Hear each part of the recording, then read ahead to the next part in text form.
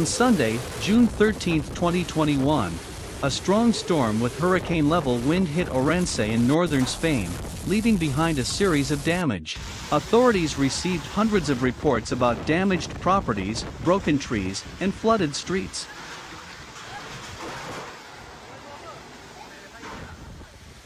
This storm has been described as one of the most severe storms in the province in recent years. The storm began Sunday afternoon, bringing 16 millimeters of rain in just 10 minutes and wind gusts of 76 kilometers per hour, according to Meteo Galicia.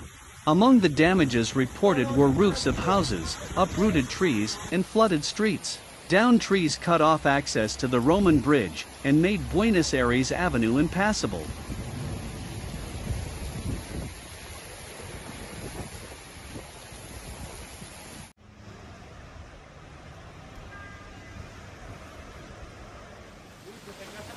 Winds destroyed part of the Os Remedios Municipal Pavilion, which was just remodeled in January. In the Puente neighborhood, a balcony of a home collapsed, prompting the intervention of firefighters.